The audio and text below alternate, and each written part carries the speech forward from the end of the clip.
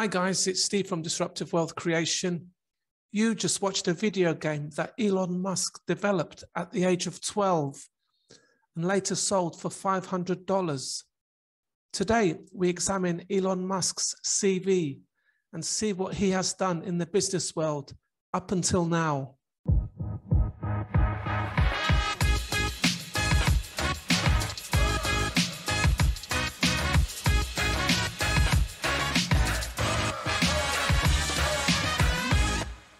Elon's first project, like many others, was inspired by reading comics. Elon was born in South Africa, where he grew up and attended the University of Pretoria. Age 17, he moved to Canada, getting Canadian citizenship through his Canadian-born mother. He went to Queen's University and then transferred to Pennsylvania University in the USA. In 1995, he attended Stanford University in California, but he decided to drop out and pursue a career in business. Elon's next project was with his brother Kimble. They co-founded a web software company called Zip2. Zip2 was like Yelp or TripAdvisor, which combined a map service that directed you on how to get to your business. The website would show the businesses that were around and provide directions. It seemed simple enough, but it was way ahead of its time. The company was eventually purchased by COMPAQ for $307 million, with Musk receiving $22 million for selling his 7% share. That same year, 1999, Elon launched X.com, an online bank.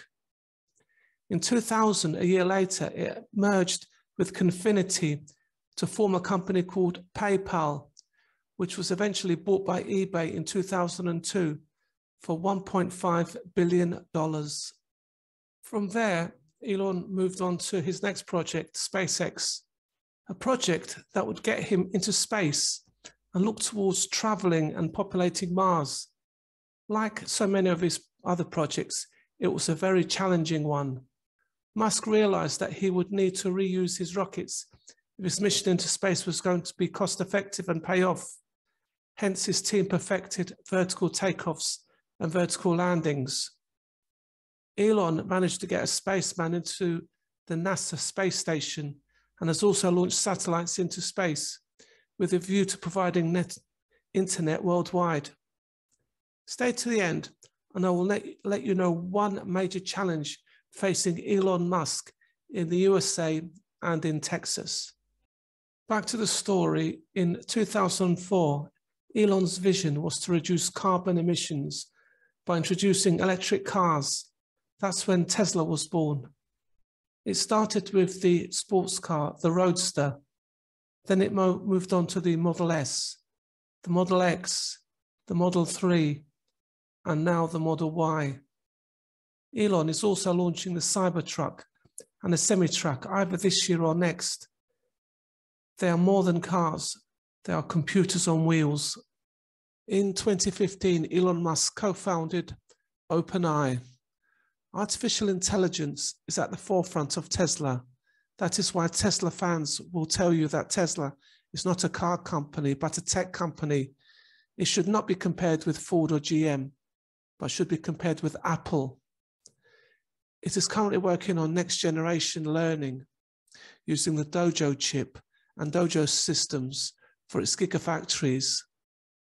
The Tesla cars are being equipped with full self-driving chips, and Tesla now are working on the Tesla bot, which will do all the repetitive, unsafe, and boring jobs in the gigafactories in the future.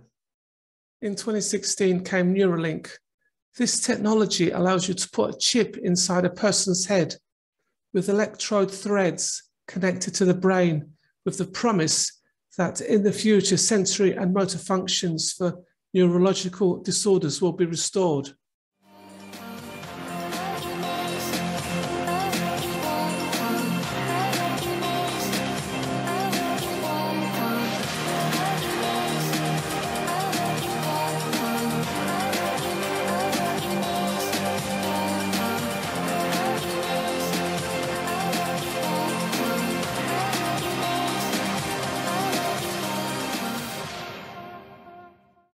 Tesla is expected to start human trials very soon.